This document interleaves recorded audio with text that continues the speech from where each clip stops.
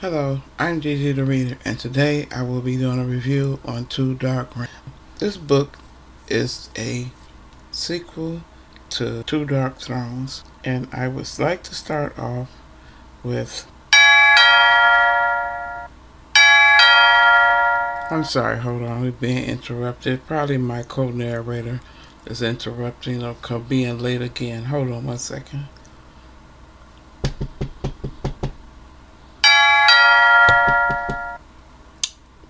Hold on just a minute. Excuse me. Wait a minute. I'm not ready. Let me throw the bill back. Okay, I'm here. I know I'm late, G-Generator. I know I'm late, but come on. Wait a minute. What's that you got up there on the screen? What is that? Two Dark Rings? Right. Oh, no. You gotta take that down. What? Excuse me. No, this is the right one. Let me get over to the mic. Oh my God. Okay. No. You gotta take that down. No, we're gonna do. It's gonna be the Queen of Hearts, with Miss Colleen Oakes. What? Oh, you gotta get into it. It was a really good. I read this. Did you read it? And she had some racial overtones in her book, and we gotta address that. It was a good read, and I enjoyed it. It was fun. But Miss Colleen Oakes said she called a spade in her book, and we gotta address it. We're gonna get into it. We're gonna wake it up. We're gonna wake it up. It's a little bit of racial innuendo and tension.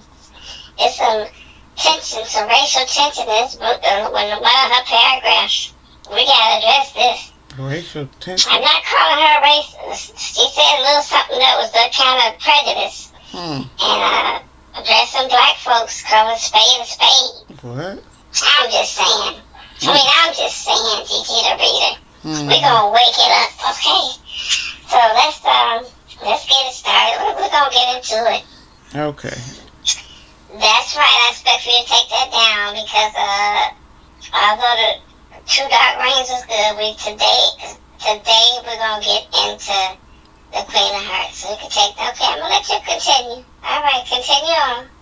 Okay, so I guess we're gonna do the Queen of Hearts. It was a good book. Okay, so we're gonna start off. I was wondering why Queen of Hearts was up there the first time, but anyway. Okay, so here we go with the Queen of Hearts. Let me start off by saying that I was intrigued when I picked up the book. I was intrigued to know what led up to the Queen of Hearts becoming the Queen of Hearts.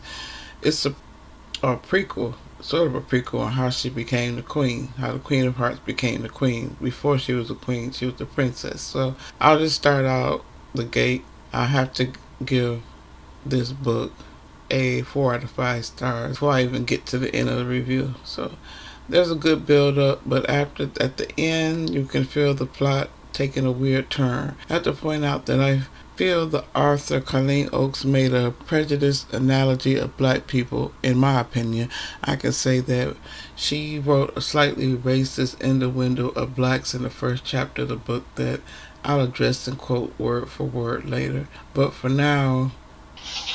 What did you say? Gigi the Reader? We didn't get to that part yet. We get to that No, part yet? no. You said, what was the word you used? Slightly racist innuendo. We get to the part about the spades yet. Remember what she said about spades? No, I haven't gotten to that part yet. Okay. Get to the part where she spoke about spades. It sounds like some shade to me. Alright then, okay, Gigi the Reader, alright. Okay, I'm gonna let you go ahead and quote it. You go ahead and finish. Continue on. Wow, okay. Thank you. Okay, so maybe we should go ahead and address the hidden racism in the book. So let me read a quote from the book first off. Overall, I like the book, but in the first chapter, the author is describing the King of Hearts guards. They are a division of hearts, diamonds, clubs, and spades. I don't know if some people are aware, but a long time ago in another era, racist white folks referred to black people here in America as spades. There seems to be a differential as she's describing each category of soldiers or guards. The King of Hearts guards. 4 types. We have the spades, the clubs, the diamonds, and the hearts. Here's the description as it starts off. There's a division, quote, there's a division of men called guards, each serving their purpose in the kingdom. Heart guards, handsome and skilled men, uniformed in red and white, protected the royal family and the palace. Club guards, dressed in gray, were in charge of administering justice. They punished criminals and murderers and organized execution day. Their most important function was running the Black Towers. Diamond guards, clad in vibrant purple cloaks, protected and managed the treasury and sought to increase the king's resources. And then there were the spades. Spades were the warriors, those in charge of fighting and pillaging. The spades scared Dinah. Cloaked in black, they were hard, grizzled men with dangerous pasts. They were viewed as untrustworthy, brutal, and bloodthirsty. If criminals were reformed and pledged their loyalty, they were allowed to join the spades. That is, if they didn't die in the Black Towers first. So she's letting us know some of them were recruited criminals straight out of prisons. Some of the spades were. Only the spades were recruited out of all the guards. Was the spades was criminals. So to quote, go on to quote more, it says, quote, the spades were universally loathed and feared across Wonderland. Her father held a firm hand over them. He was the first king to overpower them with his iron fist. He had executed their strongest leaders and subdued their wildness. The spades simmered quietly like a burning ember that could ignite and spread over the entire city. Unquote. Oh wow. Well, that sounds a bit familiar. He executed the strongest leaders? Okay, alright, excuse me. Hold on. Well. Well, let's wake it up then, Miss Colleen Oaks. He said to refer to the spades. Now, this sounds like to me he's trying to speak to a certain group of people. Yeah. Now, does that sound familiar? Maybe she describing it, that's how she feels about what a spade is. Untrustworthy, brutal, bloodthirsty, and the spades were universally loathed and feared across Wonderland. And her father overpowered them and killed their strongest leaders. What group of people that's similar? That sounds similar to. I'm just saying. I'm just saying. He executed their strongest leaders. Okay, I'm not gonna say no more. Right. Okay, we're gonna overlook this part, Miss Colleen Oaks, and get on with the story. But we see you. Right. We see you. We see you, Miss Colleen Oaks. But we're gonna get on with try to overlook this part and get on with the story. But if you want to wake it up, let's wake it up. Okay, continue on, Nikita Reader. Okay, for now, let's talk about the main character, Dinah, the young princess who was not yet the queen. She is age 16 at the beginning of the story. Her mother has passed away 10 years prior to the story. She is not close to her father, the king. He is very distant with her, and they do not have a good or close relationship. She is closest to her servants, Harris and Emily. Harris is more of a father to her than the king. She is the next in line to the throne. Her younger brother, Charles, would be the next in line, except although physically healthy, Charles is mentally impaired. He has his own room and caretakers in the castle, and Dinah visits him often. When their mother died, Charles seemed to have slipped into his own world and only spoke in riddles. The last thing he remembered about his mother is that she enjoyed her tea parties and adored her decorative hats that she wore to her tea parties. So Charles took up the hobby of making hats. He became very talented at it. He spent hours designing and making hats from his room. His hats were popular among the people in the kingdom. When there was a celebration in the kingdom, Charles would toss down his hats to the crowd from his balcony that passed by. Dinah affectionately referred to her brother as the Mad Hatter. Although Dinah was always uncomfortable with the duty of having to attend royal dinners, celebrations, and meetings, her father would barely acknowledge her presence, even though it was mandatory that she be there. Ironically, at one of the royal dinners, the King of Hearts had an odd and shocking announcement. He announced that he had another daughter. He admitted to his royal subjects that during a battle with the people of Tory Mountains outside the kingdom, he was away in the battle for over 6 months. Because he was away from his queen for so long, he had an affair with a woman. That affair produced a child, a girl named Vittori. She's 2 years younger than Dinah. As the book describes, she was much prettier than Dinah. She has blue eyes, waist length, and blonde hair and porcelain skin. She was suddenly brought to the king because she had just become an orphan because her mother suddenly passed away. The girl was only 2 years younger than Dinah at the time, which would make her 14 years old. Dinah was 16. Right away, the king showed his favoritism over Victoria than for Dinah. He officially announced her to his royal subjects as his daughter and gave her an official title of Duchess. He already didn't like Dinah, but because he knew by birth right Dinah was next in line to inherit the throne. He wanted the throne to go to his son Charles, but of course Charles was mentally ill, so it was Dinah who would take the throne on her 18th birthday. Even though the king didn't like his daughter Dinah, he still expected her to show up at all the royal functions and duties as princess, attending all of the dinners and lunches. At one particular dinner she had to endure, something weird happened. A servant whom she wasn't familiar with was helping serve food. The servant placed a berry dessert in front of her. Then the servant rushed off.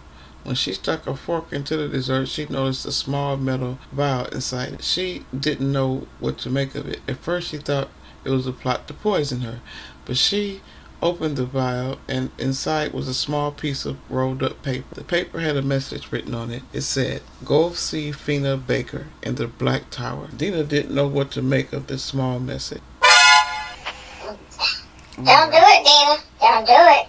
I'll leave that alone. A veil. What did they say again? What happened? What had happened now?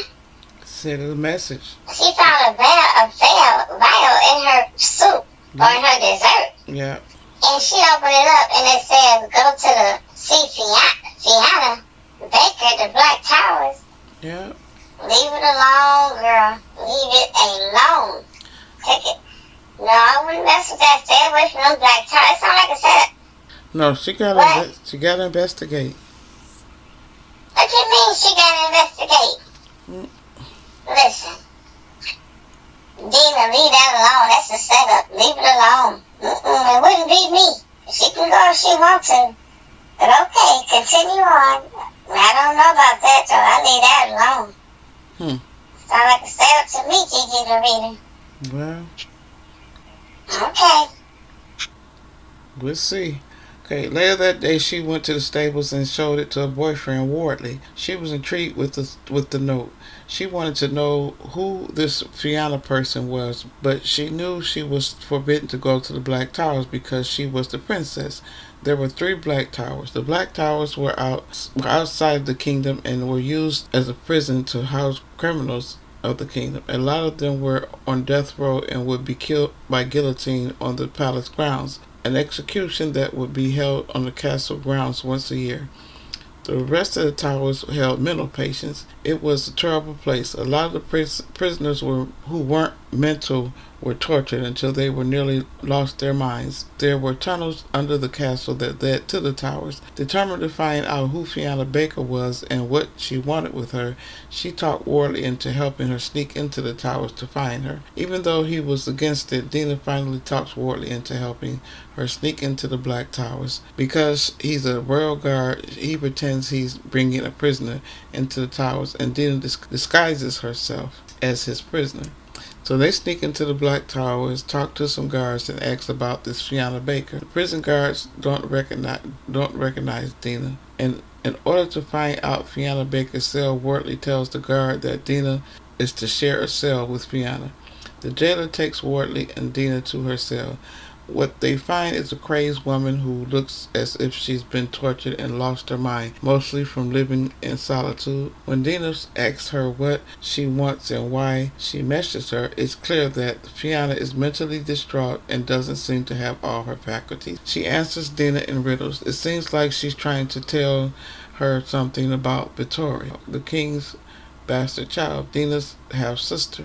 She says, "She's not who you think she is. She is a good girl. She be merciful, please. The one you call Duchess." So remember, Victoria was named the Duchess of the Kingdom. Dinah asks her, please not to speak in riddles. Fiona continues, "Have you seen my baby? She was here once inside of me. She will find her death under the heart, trampled under the devil's steed, just like me." So Dinah came away confused. She doesn't understand fully what Fiona is trying to tell her. Wortley tells Dinah she's mad. Dinah asked her, "How did you get here?" Fiona keeps speaking in riddles. She sees that she can't get anything else out of her. Wortley warns Dinah, "It's time to leave right now. We have to go." And so they go. They leave Dinah and go back the same way they came, sneaking back through the tunnels and up into the castle. So now they are led to think that Fiona might be Victoria's mother. She didn't die like the king said. Anyway, a few days later, oddly enough, Victoria comes to Dinah and asks if she could please come to her room for tea, a private tea party. Even though Dinah detests Victoria, Victoria wants desperately to be friends with Dinah. Dinah accepts her invitation. Besides, she wants to ask Dinah some questions. So while at their tea party meeting, Dinah comes straight out and says, "Do you know a woman who goes by the name Fiona Baker?" When Victoria heard that name, she choked and spit up her tea. Although she had had a strange reaction to the name, she denied that she ever heard the name before. Then she replied, "It's sad. I pray for those imprisoned in the Black Towers, especially women." But Dinah never mentioned the Black Towers or that Fiona was imprisoned there.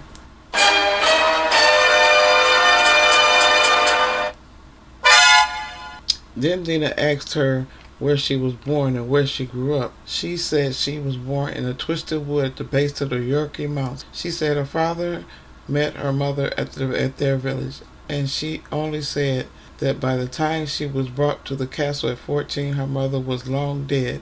Outside of that, she told Dinah that she appreciated living in the castle and visited Charles often. Dinah was shocked that Charles' caretakers never mentioned that Victoria had visited him. With that, their conversation ended. After that day, Dinah realized she was no longer closer to the truth about Fiona Baker, except that Victoria was connected to her somehow. Moving on to the next chapter, I mentioned earlier that the kingdom held execution day once a year. When all the prisoners in the Black Towers were sentenced to death, 14 prisoners were lined up to be executed on execution day. 9 men and 5 women. As she was standing waiting for execution to begin, Dinah vowed to herself that when she was crowned queen, she'd have the Black Towers torn down and rid the kingdom an execution day. There would be no more executions under her rule. Dinah hated this day, but she had to attend. It was a mandatory obligation. Victoria even had to attend. Her father, the king, seems to be excited and reveled in the sight of the cheering crowd and subjects as the prisoners were lined up to face their executioners and guillotines. Slowly, prisoner after prisoner was beheaded. When finally the familiar face is dragged to the chopping block by the king's guards, it's Fiona Baker. When she was brought to the guillotine, Dinah's father looked at Dinah and had a smirk on his face. It was then that Dinah realized he knew that she had been to the Black Towers and visited Dinah there. Another strange thing happened. As if things couldn't get any stranger, just as Fiona's head was lopped off, Victoria fainted dead away and fell face first into the mud. Everyone was shocked, and her 2 maidservants just stood over her screaming. Dinah did help her by rolling her over and slapping her face to startle the Duchess awake. When Victoria came to, she muttered to Dinah, "Dinah, he promised. I will wear the crown to keep her head." Then she fainted out cold again. That was the first time the king looked disappointed with Victoria. He normally doted over her.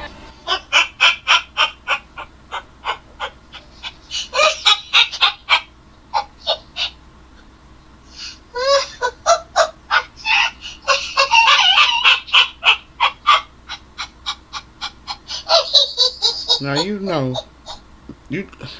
You laughing at the girl passing out in the mud. Oh my God. What had happened? What? So what happened now?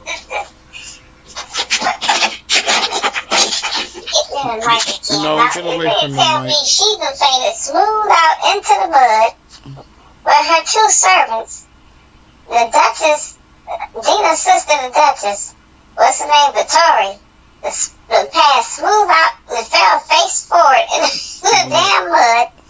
And then she gonna look up and say, knowing that was her mother, she get murdered. And they just gonna stand there screaming. Right. Well, at least Dinah was nice. The princess was nice to slap her back into consciousness. While the two no good servants just stood there having a fit. And that king, no, he wasn't no good. So the king is just a bastard. Yeah. He looked disappointed after he knows she just witnessed her mother getting her head chopped off, and she then falling face forward in the mud. Right. And he looked disappointed. Yeah. Wow. Wow. Okay, so we already confirmed that this king is just King of Hearts is a bastard. A cold one. Yeah. Okay. All right, Gigi, you read it? I've got to get Go on. ahead, continue on. Okay. It's getting good, though. Yeah. Okay. Anyway, Victoria was carried away by servants into the castle, and the executions continued. Dinah was thinking this woman, Fiona Baker, was definitely her mother. Finally, it was near Dinah's 18th birthday. Now it was a few days before her coronation. She was preparing for the huge celebration by trying on gowns and having the royal tailors and seamstresses take her measurements. Dinah was excited. She even daydreamed of marrying Wardley soon after and make him her king. But as she lay in bed a few nights before the date of the coronation, someone slipped into her room. She woke up with a hooded figure standing over her bed.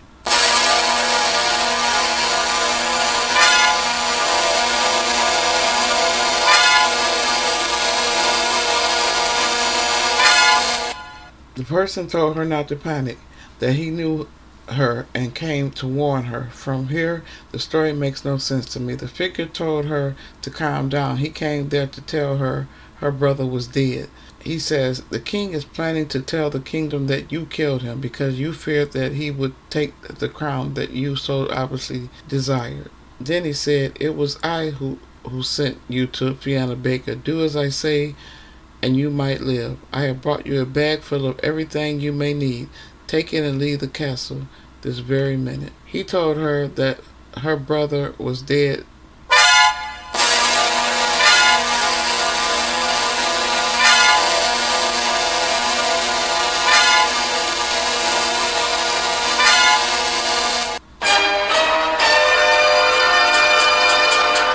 He told her brother was dead by the king's hand. He told her she must go or she might be dead next. The king would kill her next because he would not share the throne with no one. She asked the figure, how do I know I can trust you? Why should I believe anything you say? The figure eerily replied, if you wait too much longer, you won't need to ask. Dinah sneaked through the castle past all the guards she assumed were looking for her, since the stranger told her she was blamed for her brother's death. She snuck down the hallway to where Charles' room was. 2 guards were standing outside the doorway. She threw a piece of metal down another hallway to distract them. They ran looking and searching the other way. Dinah had to get to her brother's room one last time to see for herself if the stranger had told her the truth. Was Charles really dead? As she sneaked in and saw the first 2 caretakers, Lucy and Quintrell, lay dead, stabbed to death. She didn't see Charles, but climbed up the stairwell into his balcony. She looked over the balcony, looked down to see his body lay on the ground below, a pool of blood behind his head.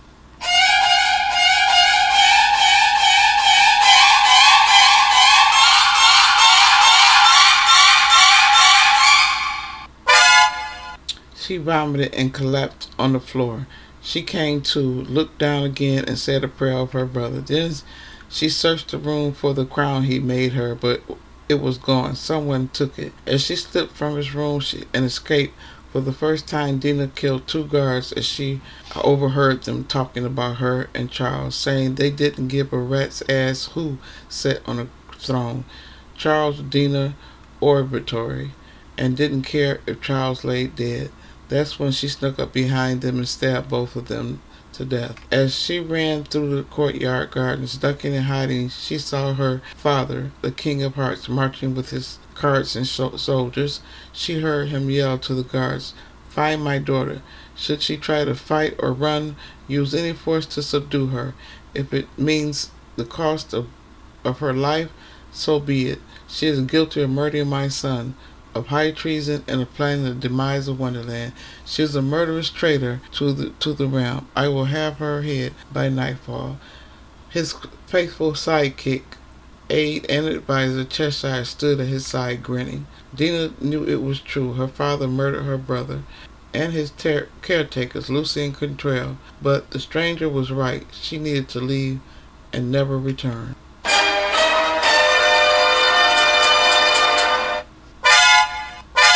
She ran to the stables where her favorite horse was, and found Wardley. She tells Wardley what happened to her brother and his caretaker. She told him her father killed her brother Charles. Wardley asked in disbelief, "Why would a father kill his own son?" She said, "To blame it on me. My father wants the crown, Wardley. I don't think he ever intended to give it to me." Wardley told her he knew of the orders to kill her or to take her into custody. Wardley gave her a horn hoof, the biggest and strongest horse in the land to get away on. He gave her a horn hoof named Mort. He was wide and massive. He was so big she couldn't straddle his back. She had to straddle his neck to ride him. She begged Wardley to come with her. He said he couldn't, not yet.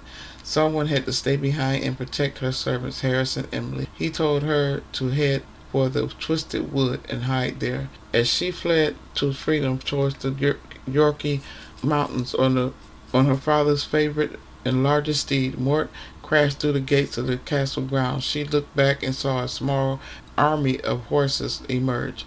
They were led by the King of Hearts on a white horn hoof. His sword was raised above his head, and he was screaming Mort's name over and over again with a crazed look on his face. Dinah had never seen more anger in him than this terrible moment, and she knew she would never again question whether he had thrown her brother from the window. He was full of hatred and fury, intent on her death. There was no doubt. Mort was so fast she felt as if she was in flight some moments. She glanced back again periodically. He had ran her pursuers off their feet. They fell back. Her father was never able to gain on them, even on the other horn hoof. He couldn't catch up with Mort.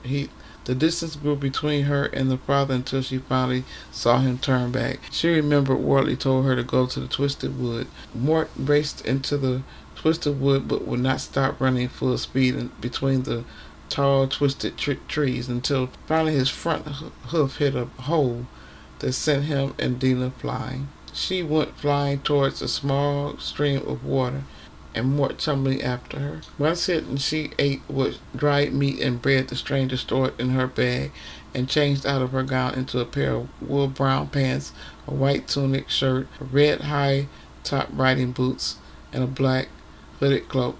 Then she filled her water skin with water from the creek her and Mort settled at. Next she thought where to travel from the Twisted Wood. Past the Twisted Wood lay the topless Yorkie Mountain. That was the least safe place for the Princess of Hearts. It was the last place her father would expect her to go. Perhaps that's why Wardley had suggested it. The decision was made. She walked north for hours until she realized she went too far north, so she backtracked. She was dead tired from walking, and Mort sensed her exhaustion. He nudged her until she realized he was enticing her to mount him, and she gladly did. Mort was warming up to her. Then they traveled east as Wardley suggested. She fell asleep riding Mort's warm back. Back at the palace, The king prepared for the second hunt, along with his advisor Cheshire, to find Dinah. Cheshire assured the king that he find her. The king declares to Cheshire, "I will throw her in the towers and forget that she ever was called mine."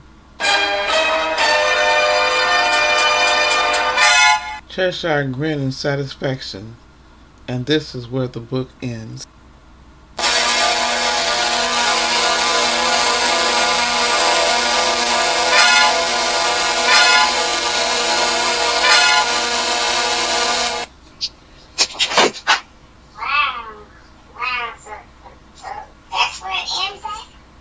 Yep. Okay. Alright, that's a pretty good ending. Move out the way, Chichi. Get on to the Wow. next. Okay. But you, Well, that was a pretty ending. I mean, I like that. That was pretty good right there. Yeah. That was suspenseful. mm, We just gonna overlook. We can overlook what Miss Colleen Oaks said about the spades and the little innuendo she made about the spades being the low lives of the guards. The king's guards. I guess we can overlook that part, but we see you. Put her picture up. Put her Okay. picture up there, Gigi Mhm. the reader. Because Yes, she is. we just want to know what goes on in Denver, Colorado. Right. Miss Colleen. Where's she from again? Denver, Colorado. North Denver. Mm. She's from North Denver? Okay, she says she's from North Denver. Okay. Okay, we wonder how many spades or black folk is in Denver. So, evidently not many. But it's a good book. We're gonna overlook that right there. We're gonna just go ahead and read. I would read her. Go ahead and read to see what happens after this. Because she left it suspenseful, Gigi. Yeah, it was. Yes, she did for suspense. So we gotta read her next book, Blood of Wonderland, and see how this all comes out. So see that no good bastard father, king of hers, the King of Hearts, Dinah's father, King of Hearts. And we gotta look in the next book of Blood of Wonderland. That's gonna be good, Gigi. Yeah. That's gonna be good, Gigi the reader. But okay, you done. You halfway through. Okay, all right. I'm gonna hand it back to you. Thank you. Like and subscribe, everybody. Yeah, well, the overall story lets her recover from the spade comment. Racist intentions or not, Miss Colleen Oaks did write a fascinating book, and I'm already halfway through the sequel to Queen of Hearts. I'm currently reading Blood of Wonderland to find out what happens to Princess Dinah in the Twisted Wood, and to see if she ever becomes the queen, or when she is crowned a queen, and when her coronation starts. And all, I give this book 4 out of 5 stars. Please tune in to my next review of Blood of Wonderland. Thank you for listening. Please like and subscribe.